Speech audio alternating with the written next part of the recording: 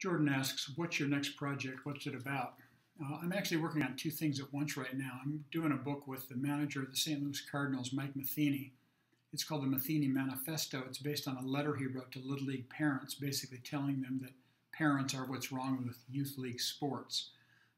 It's really great stuff, and he's a wonderful guy, a very outspoken Christian. I think it's going to be a special book. It'll be out next February in time for spring training, so watch for that. And I'm also doing the sequel to I, Saul, which originally was going to be called I, Paul, and was supposed to be out about now.